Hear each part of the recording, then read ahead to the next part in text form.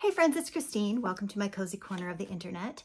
I had a totally different video planned for today, but as is typical for me, once I start digging into a concept idea, one thing can lead to another. And now my simple little idea has turned into something that I want to create a course on. So I had to kind of figure out what I was going to talk about today. And I decided to share a course or a concept that I developed a few months ago, and it's called the Core Desire Method, and it is for writing romance. Now, this is for writers who don't identify as like plotters or pantsers, but you just don't know what you are. And I developed this because I am what's called an intuitive writer. And really what that means is you kind of fall into that category that would be almost like a puzzler, like somebody that can envision different scenes, but you don't know how they're going to fit together with the larger narrative. Or maybe you are a new writer and you're just kind of getting your sea legs and you're trying to figure out like, how in the heck do you write a whole novel with just a kind of like a few ideas and you're not really sure. And every time you sit down to try to plot, it feels like super overwhelming and you're just like, I don't know what I'm doing. And then you want to give up, right? So if you're either of those two people where you're like, I have all these ideas, but I don't know how to make them into a thing. Or if you're like, I'm new and I don't know how to write a plot, this is for you because chances are you're probably an intuitive writer. And I've talked about this before on my channel. George R.R. Martin talked about the different types of writers where you're either an architect or a gardener, which is, an architect is somebody that knows all the little details ahead of time and you're really creating a blueprint. And by the time you sit down to draft, all you have to do is write your scenes. And so that is a very rare bird. And then there's the gardeners. So these are the people that plant the seeds as they go along. And maybe they're writing out of order, maybe they're not, but you're planting seeds that might take fruition later throughout the narrative. So that's one way to think about it. But if you are used to the concepts of plotter, pantser, and in romance, we say panty liner for the ones who kind of use a combination of both. This idea will help you because it's something that is more based in intuition and having a sense of things, like a feeling of the kind of narrative that you want to write, but you still need structure. Unless you're the type of person that just wants to like go from beginning to end and pants the whole thing and just see what you got. But that can be hard for some people, including me, where you're just not sure where to go. And sometimes you just need a little something to hang together in order to create a whole structure. Some people are really against the idea of a structure in their novels, and that's okay. If that's you, this isn't for you. This is for the people that need a structure, maybe not one as detailed as an architect, but that you need a little something to know where you're going. It can be very daunting to sit down and write a scene and you're just like, I have no idea what's even supposed to happen.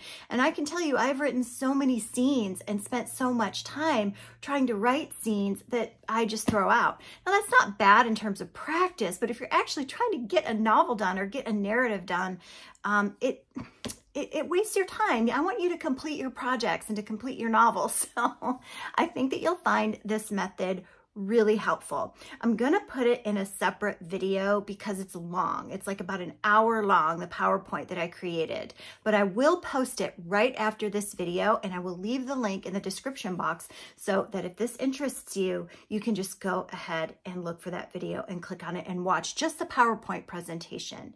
But basically what I did was I used this book, Safe Haven by Nicholas Sparks. You don't have to read this book. It's helpful if you watch the movie because I use it a lot in the for the examples. And as I said, this is for romance, but I only specifically say that because when I was looking for material for like intermediate lessons about how to write a romance, there just wasn't anything out there. So this could be for beginner or intermediate romance writers. And I just like to position my content towards romance writing because that's what I write. I write nonfiction as well, but when I was trying to find information, I just couldn't find it. So that is why I've made that distinction. I hope that's helpful. And the other thing I want to say about this method is just that, like, as all methods, you want to use what makes sense for you and then make it your own or leave the rest. There's no hard and fast rules about writing or developing your own process. But one of the things I found really frustrating when in the beginning, when I was at that point where I just was like needing help, was that so many other writers would say to me, oh, you know, I don't really know what I do. I don't really know what my process is.